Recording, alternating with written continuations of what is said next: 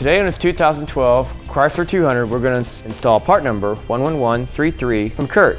Alright, this is what the hitch looks like when it's installed on a vehicle. Next, we'll go ahead and give you some measurements that'll help you out in selecting some accessories such as a bicycle rack or a cargo carrier. From the center of a hitch pin hole to the edge of a bumper is going to be 4 3/4 inches, and from top of the receiver opening down to the ground is going to be 11 1/4 inches. Now I'll go ahead and show you how the hitch is installed. Now, first thing we need to do is fish wire a couple of bolts into the frame. We're going to install the small block and the 1 3/4 carriage bolt. We're going to pull it through this hole in the frame here, and we'll use our fish wire tool that comes with the kit. We're going to pull it through this access hole here. Now we're looking at the passenger side of the frame. It's going to be identical on the driver's side, except there's a few more components attached to the frame.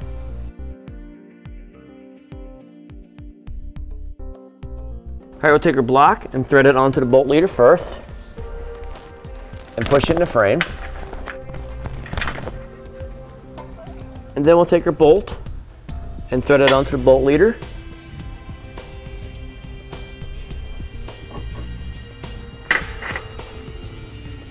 We'll push that into the frame and pull it on through. Okay, now we're going to leave our wire pull on here for now. When we slide our hitch in, we'll use that to pull it through the hitch. Now the hole closest to the bumper will get the long hex bolt and the larger block. That will get installed from the outboard side to the inboard side. And we'll leave that on the edge just like that for now. Now we're going to repeat the same process over on the driver's side. Alright, now we go ahead and install the hitch. Now you definitely want an extra set of hands to help hold up the hitch while you install the bolts through the hardware. Okay, first we'll take our wire leader and run it through the hitch. Then we'll go ahead and push the hitch up into position. Okay. Now we'll take the long bolt and push it through the hitch. And then we'll pull our other bolt through. One of our locking flange nuts.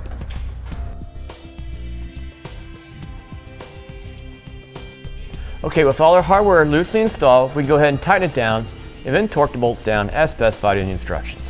And with that, that finishes it for our install part number 11133 from CURT on our 2012 Chrysler 200.